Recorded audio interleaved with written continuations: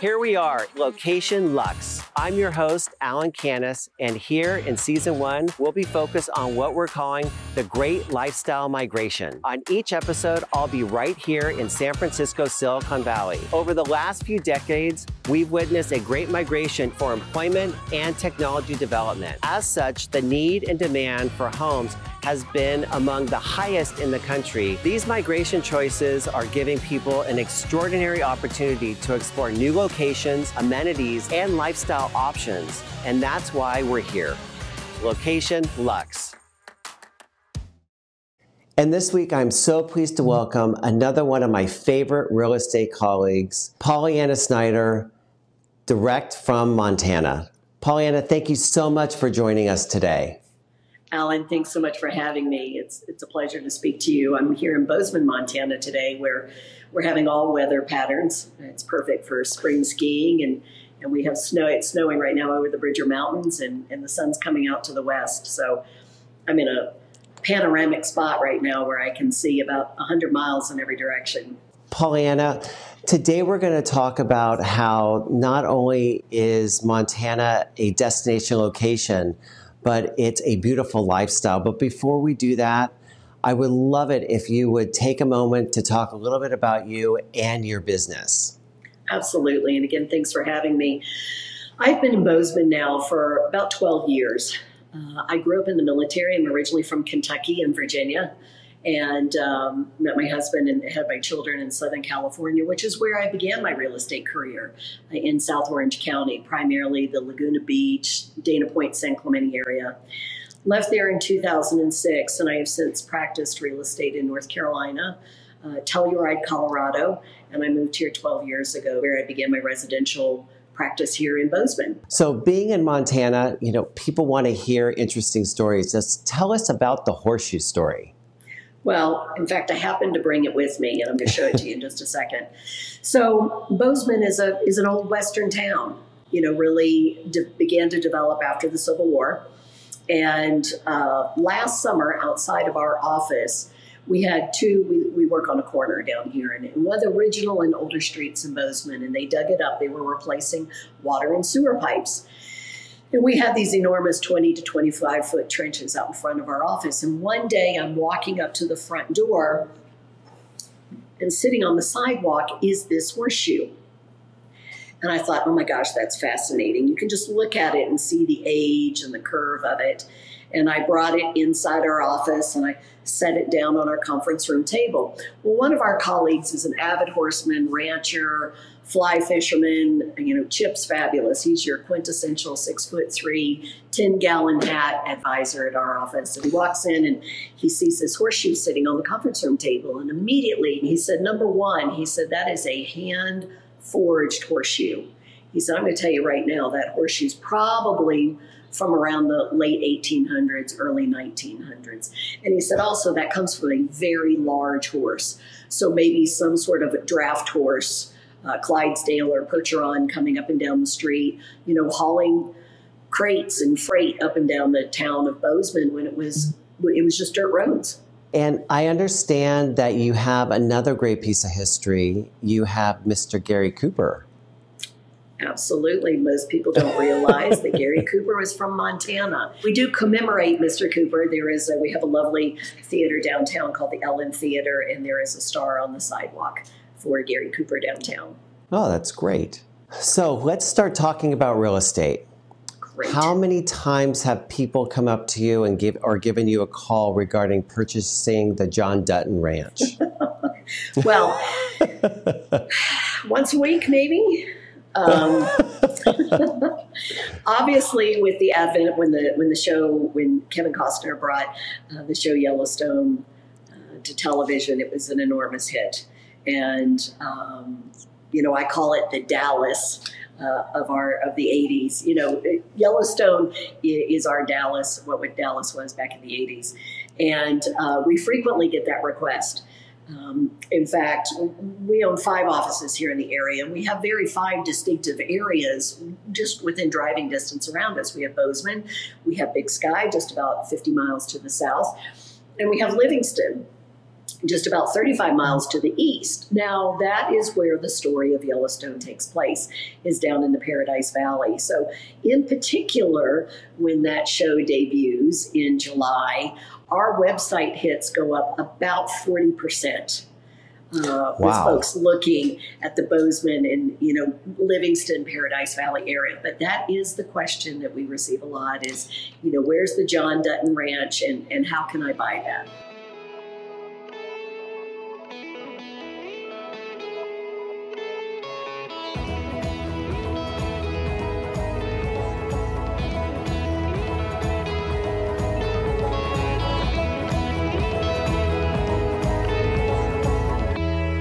So where are people coming from? Where are they migrating from? Now, prior to COVID, we had a lot of folks coming from California and Colorado.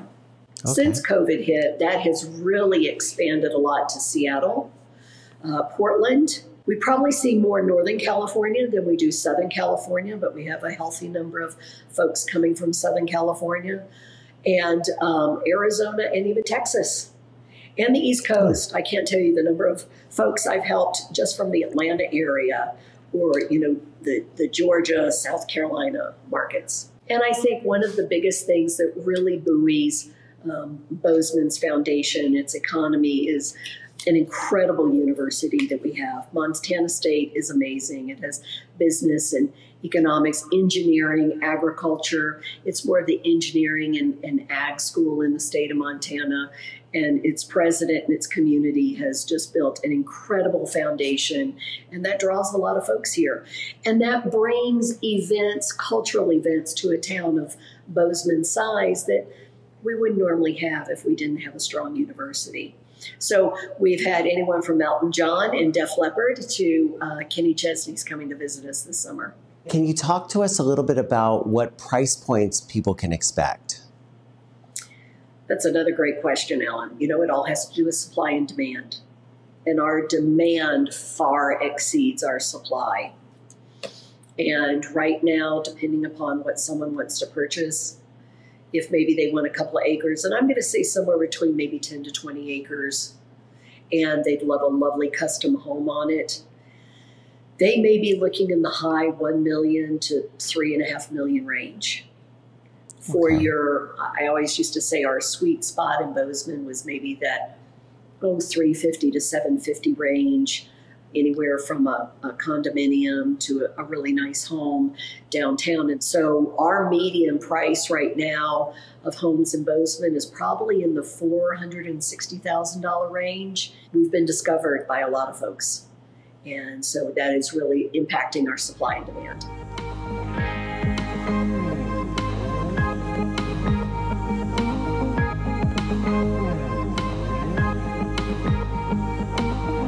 Can you tell us a little bit about the architectural designs? How has that changed through the years? So I just sold a historic home in downtown Bozeman that was built in 1912. And our historic area of town, which is just kind of south of our main street, our lovely downtown corridor, you're going to find a lot of homes built in some in the late 1800s to early 1900s. We do have sections of downtown that were really built in the 50s, 60s, and 70s. Surrounding Montana State is a very mix of architectural styles, from old and historic and Victorian to more of that mid-century modern that we have to offer. And some of the homes that were not of quality built and not of historic nature have been either renovated significantly and really taken down to their studs, and some have even had to be removed. And so newer homes have been built, and you start to see more of that, what I call that mountain modern. You'll see a little bit more angles to those homes and slanted roofs, and very charming, very conscious on the use of space because they are older historic lots downtown. So very conscious about the use of space, both inside and outside. PollyAnna, talk to us about your seasonal activities. So we have an array of winter sports, which includes skiing, snowshoeing, cross-country skiing, downhill skiing. Here in Bozeman, we have Bridger Bowl, which is just, I'm standing here actually looking at it right now, which is maybe 15 minutes, you're on the ski slopes. And then to the south of us, just about 50 miles, we have Big Sky, which Big Sky is the largest terrain ski resort in the United States. So yes, snowmobiling, ice climbing, ice skating. I happen to be a rabid hockey mom. Both my children play hockey. And there's figure skating. There's now curling. We have a curling league, and Bozeman has the largest adult hockey league in the state. In the summertime, we're a world-renowned hotspot for fly fishing. We have Three Forks to the west of us, which is the confluence of the Gallatin, Madison, and Jefferson rivers. Hiking, biking, kayaking, canoeing. The summer here is just exceptional.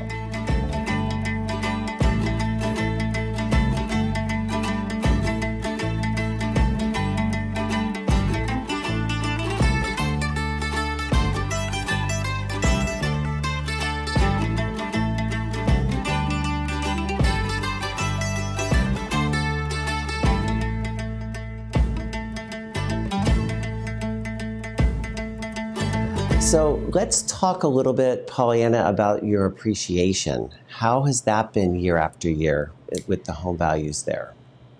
Oh, that is the never-ending question. Our appreciation has been, quite frankly, through the roof.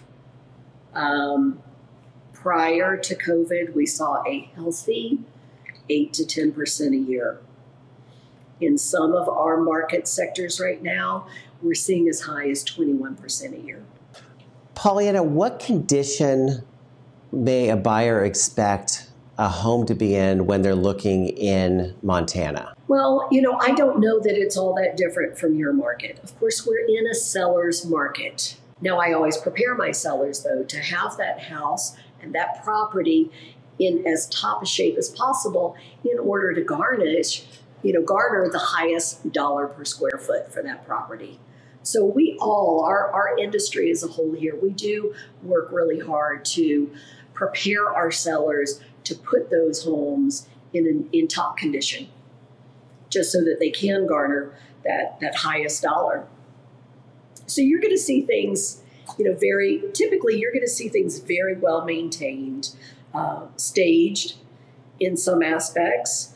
And, they want to put their best foot forward. That's good to hear. And PollyAnna, how easy is it to get in and out of Montana flight-wise? So the Bozeman Airport is the largest airport in the state of Montana. I think I looked yesterday, and we have approximately 26 direct flights, LA being one of those. San Francisco being one of those cities that we have direct flights to. And just last week, Southwest Airlines announced that they're going to be flying into Bozeman starting in May of this year. So we do have the busiest airport in the state. So that is also allowing people to move here, and they can work full time. If they need to travel for work, it's a very easy flight, one flight or two flights to be anywhere in the country.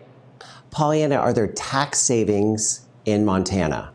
Montana does not have a sales tax. We do have property tax and we do have income tax, but we do not have sales tax.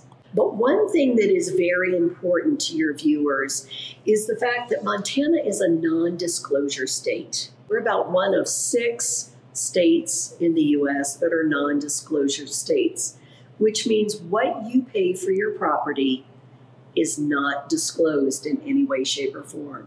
That's actually a nice feature, very nice feature to have. PollyAnna, thank you so much for joining us on today's episode, Location Luxe. Alan, thank you so much for having me. It's a pleasure to share Montana with everyone, and I look forward to having you personally visit here soon.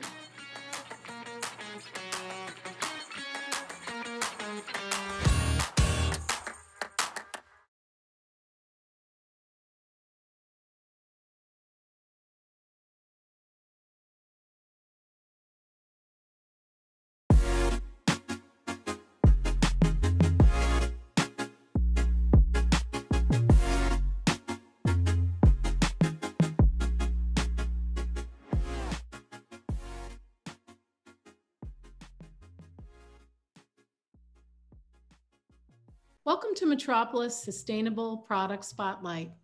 I'm Senior Editor Kelly Beeman.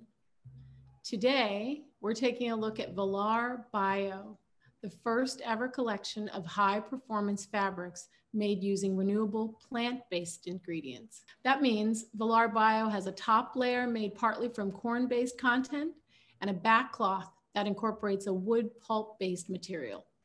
These two ingredients have helped earn the textile a 29% bio-preferred label from the United States Department of Agriculture and third-party certification from SCS Global Services for indoor air quality at the Advantage Gold level. Its manufacturer, Ultra Fabrics, has 20 years of expertise engineering high-performance textiles. For that reason, this product is also Healthier Hospitals Initiative compliant. Joining me to tell us what led to the development of Volar Bio and how Ultra Fabrics is achieving its own circular economy are Nicole Meyer, the company's Director of Branding, and Corey Scult, Associate Director for Corporate Citizenship, which is a sustainability consultancy. Thank you for having us. Thank you, Kelly. Great to be here. Nicole, maybe you can start us off and tell us something about the steps that have led up to this product. Yeah, so as you mentioned, Ultra Fabrics is known for our innovation, which is based in our state-of-the-art Japanese engineering. And so our goal is to always combine sustainability, comfort, and performance, and just, really elevate that through great textures, beautiful color offering. And so over 6 years ago, we took on the challenge of reducing our dependence on fossil fuels and creating Volar Bio. So we partnered with a local supplier of resins, began testing and developing that. And the reason for that was just feedback from the market and the field. We work in a lot of different industries. And so we have a lot of different requests coming at us from our customers and their demands. And so we kind of took on that challenge of, reducing our dependency on fossil fuels, but maintaining the performance and hopefully just moving the whole category of polyurethane forward towards a more circular design process. I think that's really impressive. Maybe you can tell us a little more about the unique features of the material itself. Yeah, so as you mentioned, it has the corn-based resin and the wood pulp back cloth. So it just reduces the dependence on fossil fuels and all of that. And then additionally, it has a really beautiful texture, kind of a subtle surface interest that merges together a bit of a matte and a luminescence. And then finally, with the high performance part of it, it still is bleach cleanable. It could still be used for upholstery and, high traffic commercial applications, as well as, accessories, apparel, and vertical surfaces. It's very innovative. We've talked about this a little bit before we got on the interview of how difficult it is to have the chemistry work out so that you get the performance that you need and have it, feel healthy, for indoor air quality and, all around. Exactly. Next question, Corey, can we talk about the different ways that you've been working with the company to innovate when it comes to renewable and recycled material contents? How do these approaches fit into the broader plan or approach that Ultra Fabrics has? Absolutely. So I think, the circular economy and these bio-based materials have been kind of a hot topic in textiles, particularly in fashion for a while. But they're often approached in a kind of ad hoc way, one initiative, one product. And I think what's really special about what we've been able to do Ultra Fabrics is to really embed it in a more comprehensive sustainability strategy. So looking even in the realm of circular economy and kind of circular materials, recognizing that can't be addressed in isolation. It's really part of a systematic approach that's looking at the inputs, looking at increasing the use of both renewable materials and recycled materials in products. And that's happening across several product lines now. And looking at kind of the use phase, how can we increase the length of time that people are using these products through durability and timeless design, to make sure they're not becoming waste. And then at the end of life, how can we look for second life cycles and opportunities to kind of divert excess inventory for new and kind of creative uses. So really looking at from a systematic approach and addressing all the facets of circularity and of sustainability more broadly. Awesome. And Nicole, how do these efforts for Ultra Fabrics compare with the competitors? Well, I mean, in the case of Volare Bio, it is a very unique product. There isn't anything that's comparable to it. But as Corey said, when we take a step back and look at our holistic approach, I believe we're setting ourselves up to be a leader, because we're not just looking at one aspect of it. So for example, our end of life, we are really putting effort into upcycling our material. And so we introduced a program a few years back called Motenai. And that is the Japanese concept of finding value in what others would consider waste. And so we've been able to divert 30,000 yards to local communities, to art organizations, to students, things like that, which is really exciting. And then really importantly, looking at our mill has been a big part of it as well. Not just being an animal-free, bio-based material isn't enough. We want to make sure that we're making the products as cleanly and as safely as possible. So looking at really viable alternatives to the solvents and ingredients that we use now, looking at our carbon footprint, installing solar panels. So there's many different ways, which is all kind of supporting our steps towards being leaders. And it sounds like the approach is very data-driven as well. You introduced your first sustainability report. Can you share some of the highlights of that? Yeah, so we just introduced it a couple weeks back, which is really exciting for us. And so some of the highlights, so if we're looking at like our water use, for example, knowing that water use is a big part of textile production, we have been able to reduce our use of fresh water by 5 to 10%. And that's just in one process where we've been able to recycle it. So it's really exciting. And that 5 to 10% is about 3.2 million gallons of water saved. So that's a great significant step forward. Our waste intensity, we reduced that by 10%, through just returns, lowering that, our Motenai program, various things. Our carbon footprint, we confirmed our plan to install solar panels. Okay. Is there anything else I'm missing, Corey? Yeah, I think it's really the culmination of, not just writing this report, but of the work that the company's been doing over the past 2 years to really establish the right metrics to measure environmental and social performance, and to really track consistently over time. So I see this report as both kind of an output of that process, but also one that's really being used to drive change and continuous improvements across the company and help us focus on where the biggest impact can be made. Awesome. Just so we don't forget, where can specifiers or clients find the report? So it's actually on our website. ultrafabricsinc.com. We have our sustainable future. So it's a whole landing page dedicated to that where you can find the full report. Great. And, certainly you're doing this in the context of, this growing, this landscape of many companies who make interior products, who make exterior products, all of them sort of focusing on the same points, and trying to improve, their performance. What do you think of this sort of broader? What's driving the industry? I mean, certainly we are, people are aware of reducing their carbon footprint, but it seems that there are specific areas like reducing waste, and focusing on water conservation.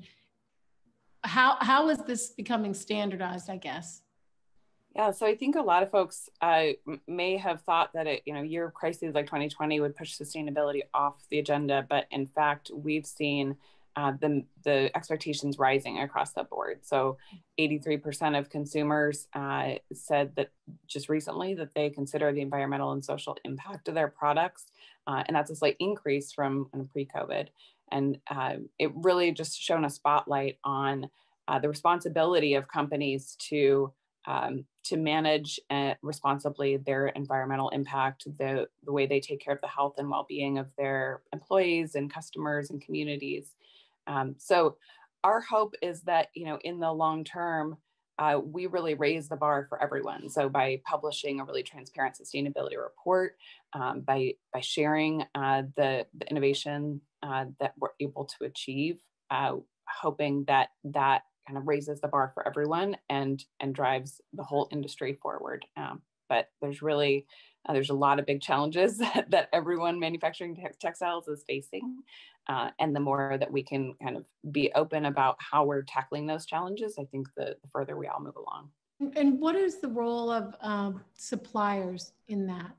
It's interesting from my work working with a range of companies. We've seen a real shift in the past few years of brands really expecting more from their suppliers. So it used to be more consumer focused brands that were kind of talking about their sustainability strategy.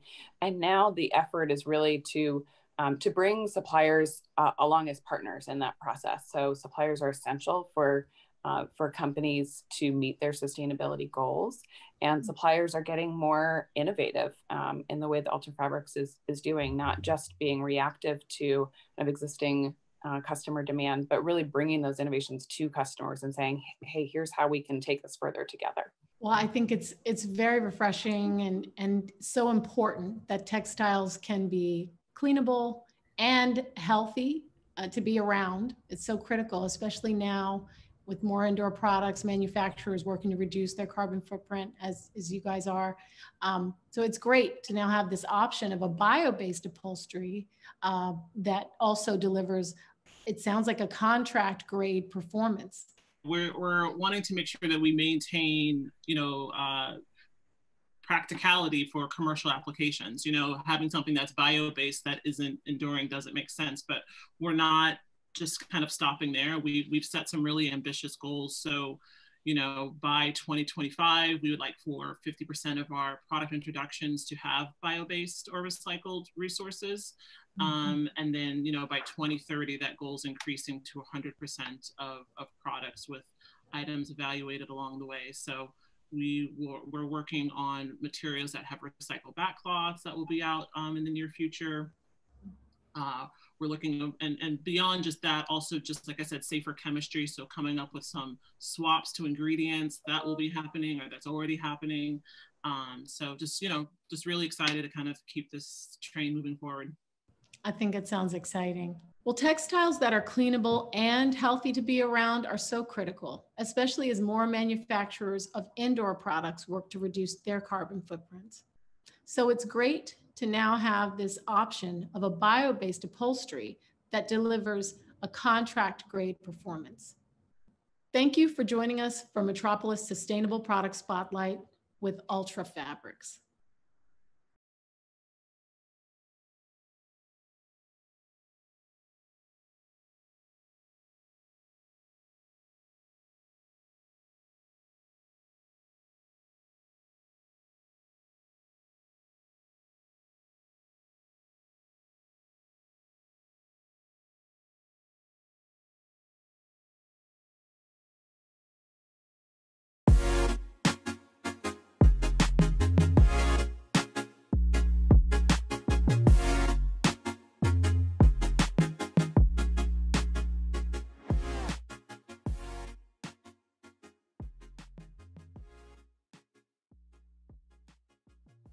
Hello, I'm Mary Jo Bowling, a homes editor at Luxe Interiors and Design. Welcome to Collab Lab by DesignTV. Now today we're featuring a collaboration between Andrew Palecek, Chief Creative Officer at Palecek, and Jeffrey Allen Marks, founder of Jeffrey Allen Marks Incorporated. Andrew produces furniture inspired by natural materials. Jeffrey is an influential designer of interiors that are fresh, informal, and playful. So clearly, this partnership was meant to be. Now, Andrew, I know that Palecek is extremely selective about designers they partner with. So why this partnership? Hi, Mary Jo, how are you? I'm well, thank you. Thanks for doing this, really appreciate it. This partnership really came to be because we were looking for somebody to really help us pull our designs and our merchandising, the way that he designs and the way that he has lived really is so informed by the coast and the beach and being informed by those lifestyles without being literal coastal. And that is really a perfect match for our brand being natural material inspired and nature inspired. And so it was a very easy yes when we first met. What was it, 6-7 years ago by now? Yeah, it's almost 8 years ago, I believe. Wow. Yeah, well, yeah. Speaking of inspiration, Jeffrey, what inspires your work for Palecek? You know, historically, I have always loved these rooms that are, have this formality to them, but also have this casualness mixed in. And I think it started, with the English so many years ago. The woven materials, all the beautiful willows they used, and all the use of wicker in, rooms that were more formal. So I have always loved that infused sort of look in a house. And I think Palecek was the perfect opportunity to expand on that. You said that you've been at this for 8 years. Everything evolves and changes. How have the collections changed over the last several years? My gosh, I think they just get better and better. You learn a little bit more each and every launch about what resonates in the market, a little bit more minimal. The designs hopefully are more and more refined, always inspired by natural, but I think that as you learn where the pieces are placed, the various homes, the beaches, the city lofts, the traditional spaces, transitional spaces, you just get a little bit more refined with each and every new design as it comes out. And the fun part is to make the next collection better than the one before. And that never stops. What do you think, Jeffrey? It's funny. I think historically, before I even had my collection at Palecek, I still use the President's collection that I didn't design, but I love it. I put it on, anywhere from a sunroom to I use it on covered exteriors. I still love to use that traditional side of Palecek, but I think where we've evolved is a little cleaner, as Andrew's saying, a little pared down. And I think that's what people are asking for in the market, but I think it still works in a traditional interior. It's a nice mix. It's a nice pop of, a little bit more contemporary, chair or accessory or whatever it might be in the corner. Yeah, right behind me, I have one of my vases that just arrived yesterday from Palecek. So, we have them outside here in the Hamptons, and we also have them inside. So it's a nice way to, mix it up. I think we're all living outside more. So, it's a nice way to, do either or. Very cool. Well, you mentioned that you had some favorites. Let's talk about your favorites from the collection, both the current one and the past. Jeffrey, what are some of your favorites in the collections that you've designed for this company? Well, my go-to, and I use it for almost every client, is my rope bed. I love the rope canopy bed. I use just the bed without the canopy all the time. I love some of the chairs I've done, and I think I see them in a lot of commercial interiors, which is really kind of fun when you walk into a restaurant, you see, something you designed times 50. So that's fun. And I think some of the lighting that we've done recently, some of the lamps are just, top notch, really, really fun.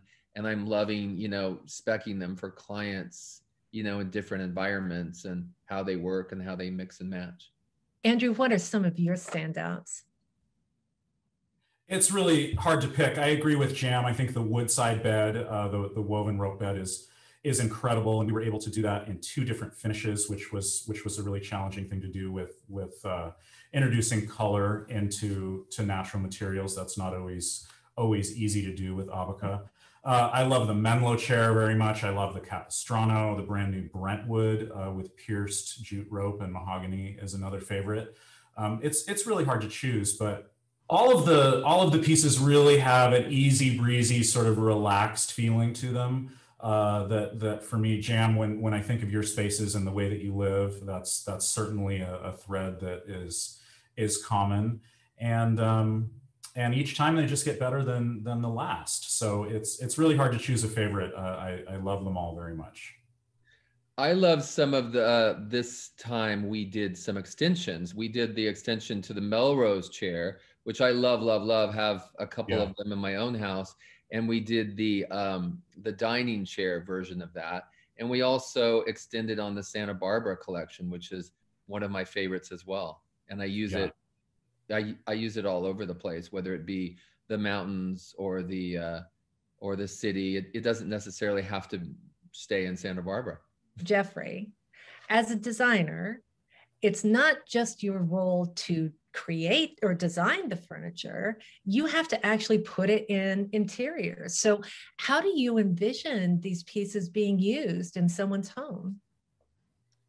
You know, I think, as I said earlier, I mean, even my most formal city interiors, I always drop some Palecek in, because I think it tones it down, and it's definitely my vibe of, you know, let's not be too fussy with this house. Let's, you know, kind of take it in a more relaxed.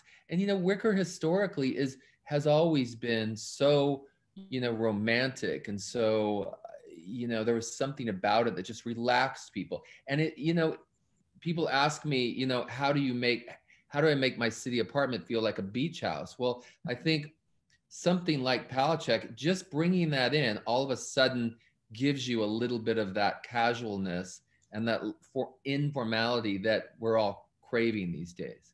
Now, you both have some things in common. Both of you are California natives, both of you are California residents.